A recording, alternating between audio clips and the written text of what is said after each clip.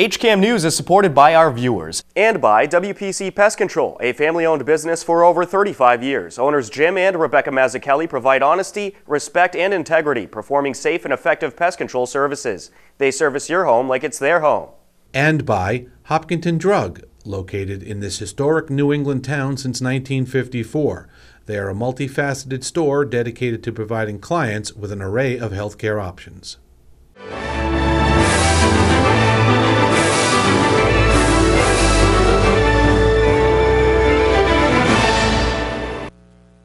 Welcome to HCAM News. Tom Nappy at the anchor desk to keep you up to date with everything you need to know about Hopkinton. On this edition of HCAM News, the Friends of Lake Whitehall hosted a Woodville history exhibit at the Historical Society as part of the Hopkinton 300th anniversary celebration. Hillers softball picked up another couple of wins in the TVL, and Abraham Lincoln was the topic of discussion at the Hopkinton Library. But first, Memorial Day festivities occurred in Hopkinton, and a large turnout was on hand to honor our nation's veterans. Memorial Day services took place in Hopkinton. The ceremonies started at the Evergreen Cemetery, followed by the veteran memorial locations on Mayhew Street. Here are some sights and sounds from throughout the day. Memorial Day should and ought to have a significant meaning for all Americans. Regardless of your politics or religious beliefs, one certainly has to be respectful and admiring of those who are willing to die for a cause they believe in. Maybe not a popular cause or even a belief held by the majority, but a personal conviction held by that individual. This is the time and the occasion we pause to become conscious of our past and acknowledge the men and women who gave their lives defending our country. A country committed to battle the evil in this world. A country founded under the principles of basic human rights. And a country where each grave of a fallen soldier may also represent the family and the children that never were.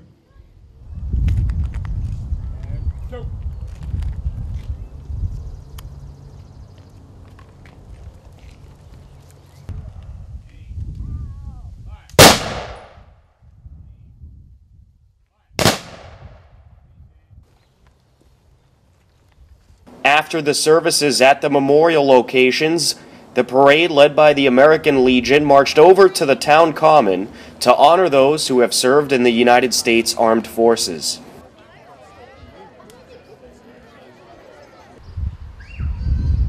Bless them and their families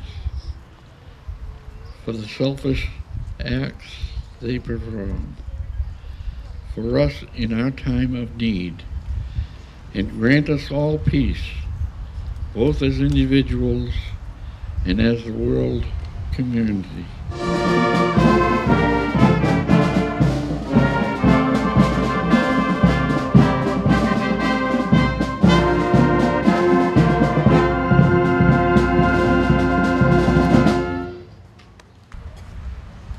But then when we asked the person that said this is not Hopkinton, what is Hopkinton? They really couldn't say, but they would say, but this is not it. Well, I believe that this is it. This is Hopkinton. Hopkinton is more than an old building, a new building, a library, a town hall, center school, or even the Boston Marathon start. It's our community spirit.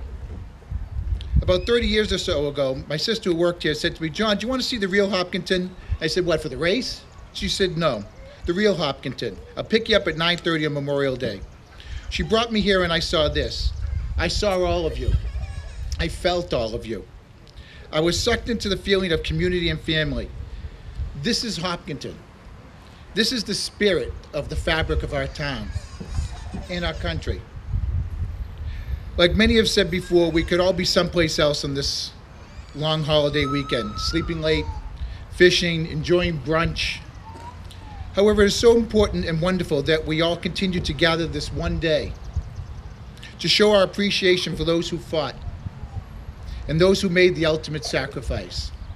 And that no matter how wealthy or technologically advanced our world becomes, There will always be the need for some to suffer grievously as individuals so that collectively the rest can live in safety and security. This realization makes us appropriately somber and calls for reflection on days like this. However, at the same time, we must recognize that these sacrifices are even more tragic if we fail to fulfill our end of the bargain. Most of us will only briefly pass through history and will leave little mark. Those covered today by American flags made our history. The story of our nation is genuinely written with their blood. We owe them more.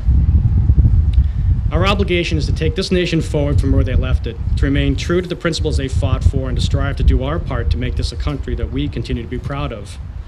Each of us must do something in our own way to honor these people by making our society stronger and ever more perfect.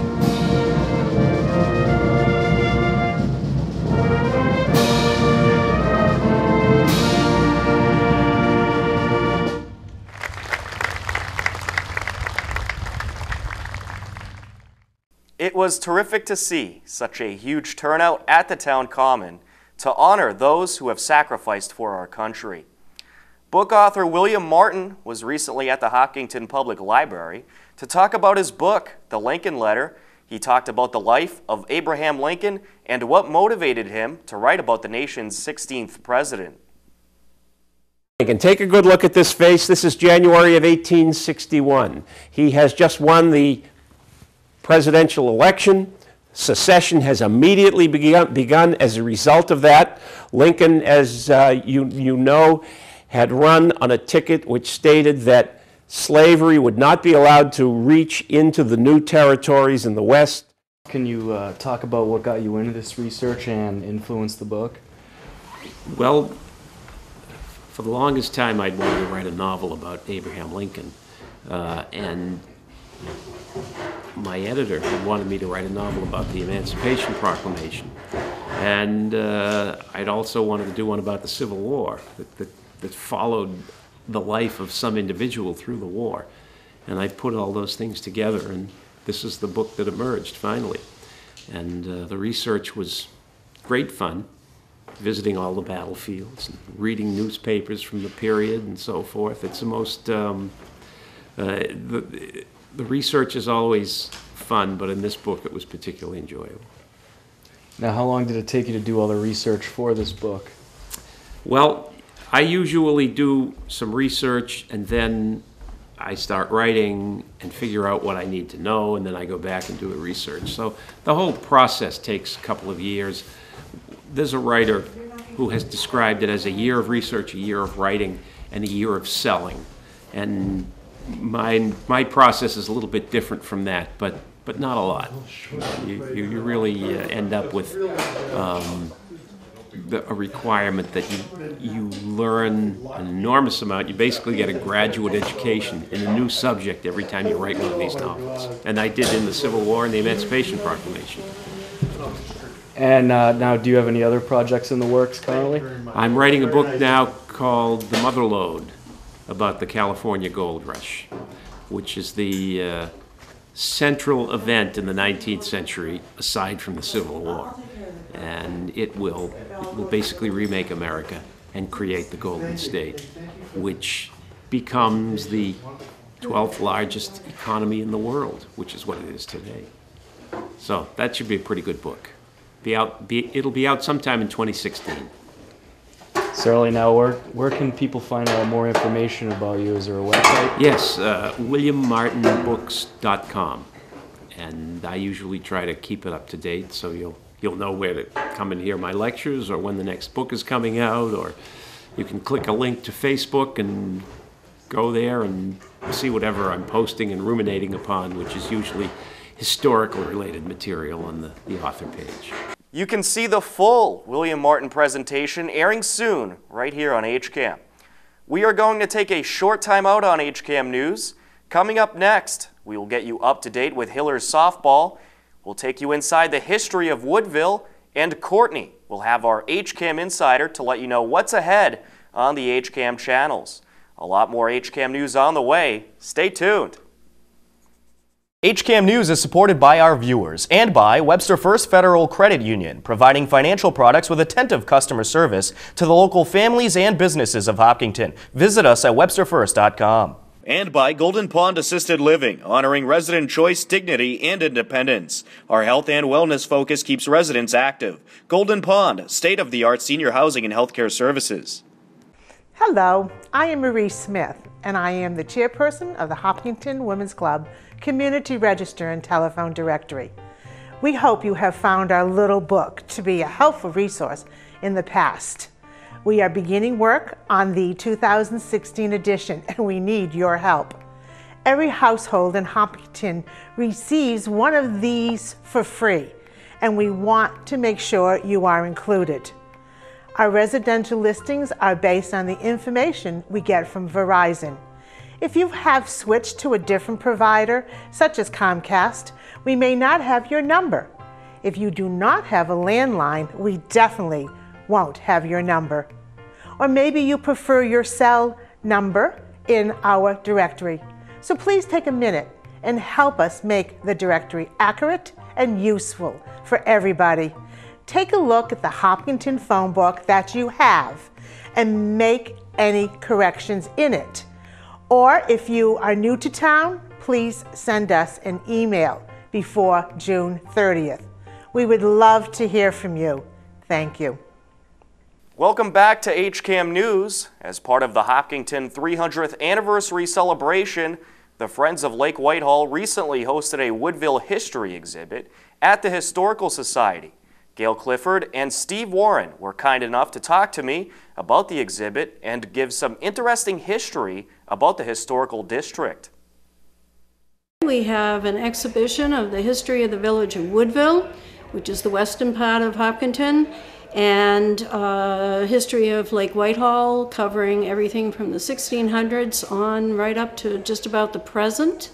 We have exhibits. We have posters that we've put together. We have a lot of old photographs. We have artifacts. We have a fellow who's been digging a little bit in people's backyard dumps from the 1800s, finding all kinds of bottles and things like that.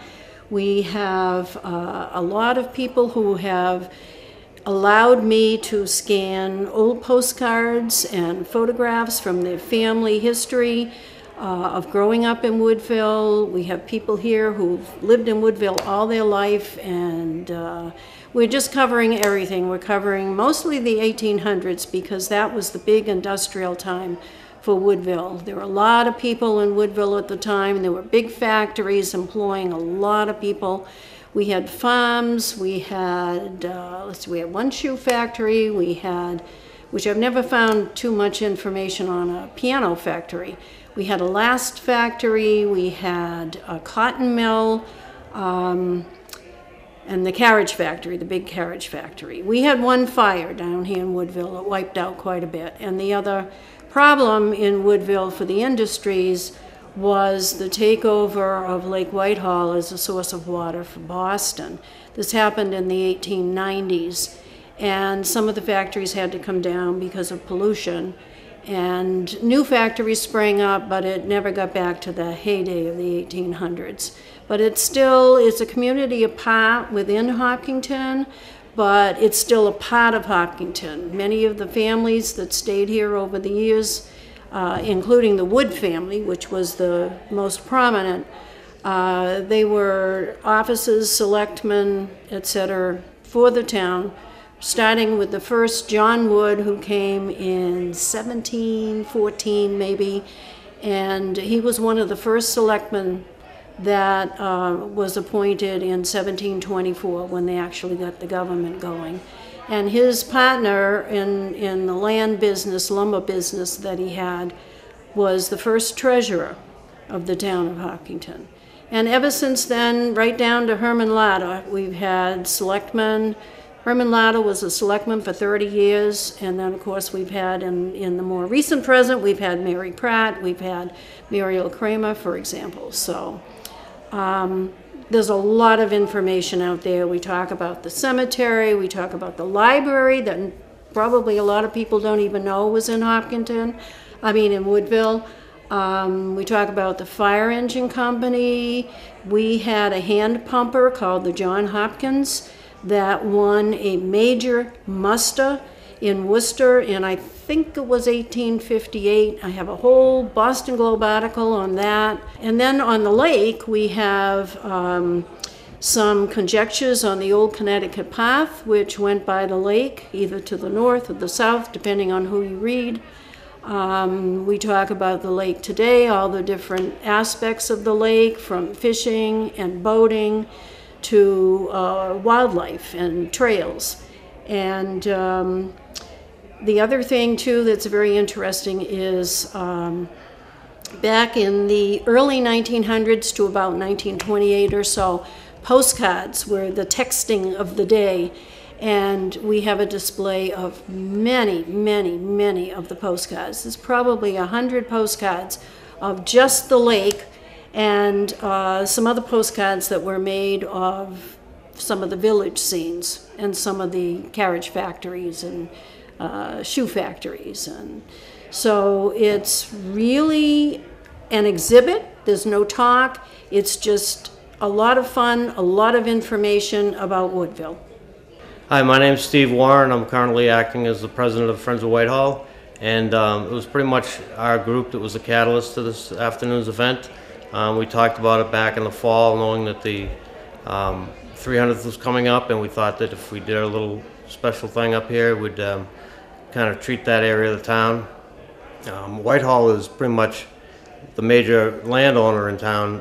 The Whitehall section is contiguous with the State Park and Wood Street. It goes out to Spring and Pond in winter. And back in the day, it was a recreation point. People travel from the city to come out to the lake. It's since become a very popular fishing area. So it is a highlight of the Woodville area, and hopefully today's presentation will bring a lot to light that people didn't know. Gail and Margaret took the charge and organized the group and did the research, and quite pleased with the outcome. And again, we just hope that everybody goes away with a little better understanding of Whitehall. Playoff time is almost here. The Hillers softball team has already clinched a spot in the postseason, but has a chance to go undefeated in the TVL. Recently on HCAM, you got to see the Hillers pick up 2 more league wins against Millis and Medway. For those of you that missed it, here are the highlights along with head coach Dennis Baker Jr. talking about the season so far. On Monday, May 11th, the Hillers softball squad welcomed in Millis. The Hillers offense wasn't so welcoming to the Millis pitching staff. Potential bunt attempt. And this is hit in the air to shallow right field. Running in, not able to get there in time is Ginden. 1 run scores, 2 runs will score. So Kate Welzell advances to second on the throw in. It's a 2 RBI hit, doubles and 2 triples and a home run. This is on the ground, first base side. It is gloved by the first baseman. She'll step on a bag, but the run will score as Kayla Sullivan comes around on the RBI sacrifice ground out. It's 3-0 Hillers. Malowitz to the set. This is hit. A liner into center field. That'll drop down, and another Hillers run will score. Those were the 4 runs in the bottom of the first. The Hillers added 2 more in the second and 2 more in the third to make it 8-0. The game was broken wide open in the fourth. Line deals.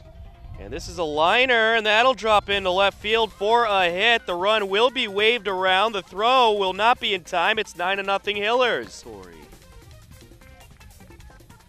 To the set. And there's a strike.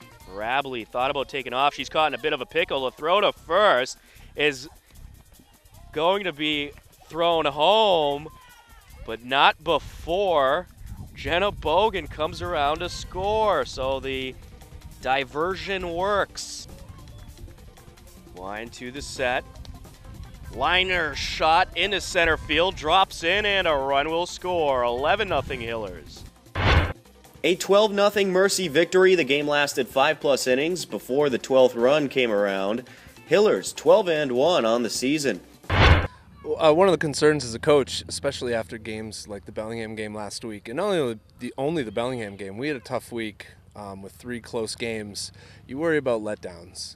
And we talked about the girls not letting that happen today, not finding ourselves in a close game in the 4th or 5th inning, taking care of business. We challenged the girls to really just play against themselves. Don't worry about what the other team is doing. If we show up and we play our game, this is what should happen against a team like that.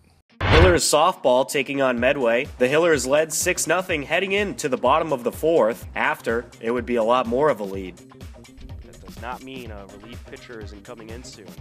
And that is ball 4. That'll walk in a run. Engstrom comes around to score. It's a 7-0 Hopkinton lead. Higgins delivers. This is hit in the air towards the fence in left field. Back towards the fence. And it is off the glove.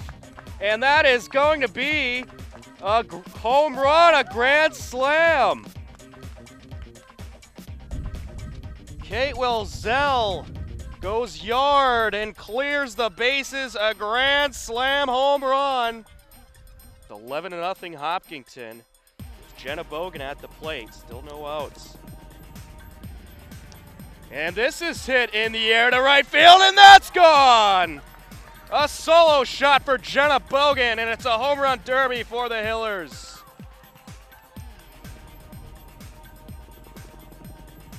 McHugh delivers, and this is a slicer up the middle of the infield. That gets through. Hume will score. It's 13-0 Hillers with bases loaded. To the set. And a slicer in a right field. That drops in. 1 run in to score, and the bases stay loaded. And deals on the ground, past the glove of the third baseman, and another run around to score. Hillers. McHugh delivers. Hit in the air towards left field, and it is caught. Runner will tag and score. This RBI sacrifice flyout for Wilzell. Colleen Mitchell in the score, the 16th Hillers run. The Hillers improve to 13-1 as they get the 16-0 5-inning Mercy victory. Juliet Hume pitches a no-hitter. Kate Wilzell goes 3 for 3 with a grand slam, 7 RBIs, and 3 runs. I have to ask, obviously Alyssa Cargill left this season. Juliet Hume took over the starting role, and she's been extremely dominant. I know you expected that she was going to be good, but did you expect her to be this good? It's hard to expect anybody to be this good, especially seniors. You know, in theory, seniors are the oldest. They're probably the strongest. They should be the best players. But in this spring sport, it can be dicey sometimes. College is on the horizon, the weather is nice, graduation is coming. So there have been times in the past where Coach Soderberg and I have had a lot of seniors on a team, and we really felt that we didn't live up to our potential. So although you assume that they're going to play well, until you see it in action, you're never convinced. And I'm certainly never convinced. I always have it in the back of my mind that things could go wrong. But as soon as she showed up and was able to play this year, she's been dominant from the first inning right through today. So she's done a great job focusing on the mound and doing what she's had to do to really prove herself. You can see Hillers softball and baseball airing on HCAM Ed and see all the HCAM game broadcasts and highlights on our YouTube page or website hcam.tv. Other Hillers teams clinching spots in this year's spring postseason include Hillers girls lacrosse, the boys lacrosse team, as well as girls tennis. Check our website and social media pages for postseason updates. To tell you what else is coming up on the HCAM channels, here is our promotions coordinator, Courtney, with our HCAM Insider. Hello everyone, and welcome to the latest edition of the HCAM Insider. On Friday, May 29th at 8 p.m., Trevor Nelson joins the hosts of Hopkinton Coffee Break to discuss tick prevention around the home.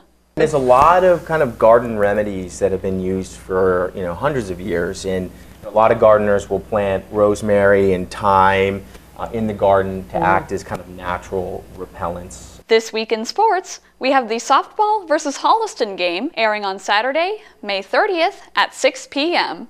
On Monday, June 1st at 7 p.m., Susan Bailey shares stories of life with her daughter on a new Wake Up and Smell the Poetry. Mother, come here, now. Oh, Amy, please, I'm busy. I'll be there in a minute. No, now. Redbird will fly away. Come now. I hurried to see Redbird. What kind of silly person would think it reasonable to miss a cardinal in the snow? On a new physician focus at 8:30 p.m., learn about what families and caregivers should consider when a loved one has Alzheimer's. There are resources out in the community. It's often can be helpful if you have a family member with dementia to reach out either to your local area agency on aging. On Tuesday, June 2nd at 6:30 p.m., the Board of Selectmen meeting will air live on HCAM TV. On a new HCAM News Focus on Wednesday, June 3rd at 11 a.m., relive all of the festivities that took place on Memorial Day as Hopkinton honors those who served our country. At 12:30 p.m., author William Martin gives a presentation on Abraham Lincoln and his role in the Civil War in The Lincoln Letter. Would you like to be added to the HCAM Insider newsletter mailing list? If so, all you have to do is send me an email at courtney@hcam.tv. If you do receive it, then please pass it along and help us grow. As always, thanks for watching HCAM. Now back to you, Tom. Thank you, Courtney. That will wrap up this edition of HCAM News. Be sure to check our website, hcam.tv, or find us on Facebook and Twitter to stay up to date with everything Hopkinton, including upcoming local events. If you have a Hopkinton-related video, photo, or story idea, I want to hear from you. Email me at news@hcam.tv. With your help, we'll cover even more of our community. For everyone here at HCAM, I'm Tom Nappy. We leave you now with the current community listings and upcoming government meetings. Take care and be well.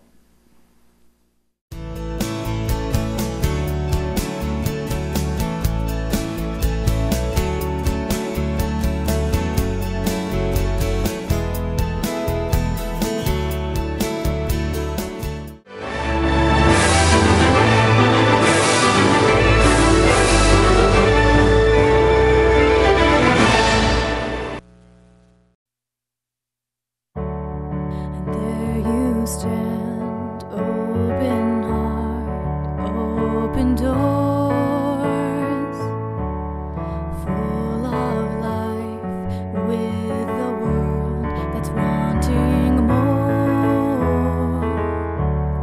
But I can see when the lights start to fade, the day is done and your smile